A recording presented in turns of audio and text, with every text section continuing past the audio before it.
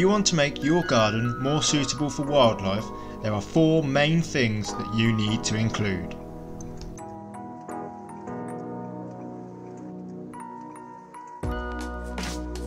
Water is the key to life, and providing some in your garden is a sure way of helping to attract wildlife.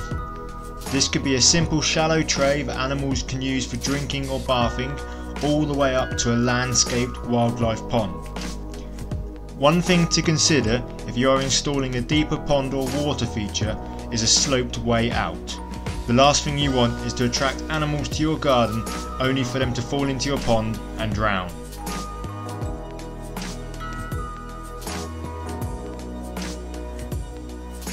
You can provide food for wildlife in many different ways. Natural food is the most cost effective and can be achieved by planting native fruiting or flowering plants and trees. The flowering plants will provide nectar and pollen for bees, butterflies and other pollinating insects, and the fruit and berries from trees will provide food for birds and mammals throughout the autumn and winter. Another option is supplementary feeding. There are loads of different types of feeders available, from hanging cage feeders to bird tables and suet blocks. Different birds have different preferences, so research the species you wish to attract before buying the feeders. You can also put down food for hedgehogs. This can be provided in bowls on the ground, or you can use a special hedgehog feeding box. These have an entrance corridor that stops other animals from reaching in and taking the food out. The best food for hedgehogs is meat-based cat food in jelly. Mealworms, milk and fish are all bad for hedgehogs and should be avoided.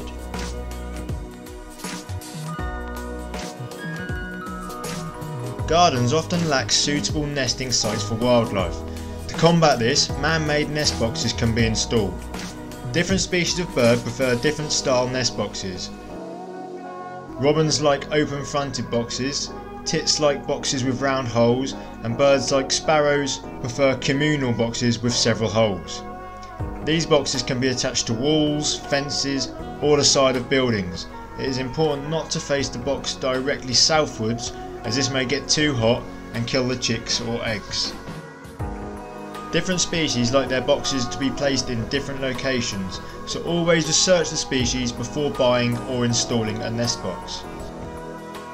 Hedgehog nest boxes can also be installed. These are relatively cheap and come in many different styles. The box should be placed out of direct sunlight, and although it might be tempting to give the hedgehogs a head start by putting straw, hay or leaves in the box, this might actually deter them rather than encourage them to stay. If you are lucky, the hedgehogs may choose to hibernate in your box, and sometimes they will use them for giving birth and rearing their hoglets. There are many insect hotels available on the market, but you can also make one fairly easily. A simple design is to drill holes of varying sizes into an old piece of wood and then either hang it or place it somewhere in your garden. This could be used by all manner of species, from bees and wasps to beetles and butterflies.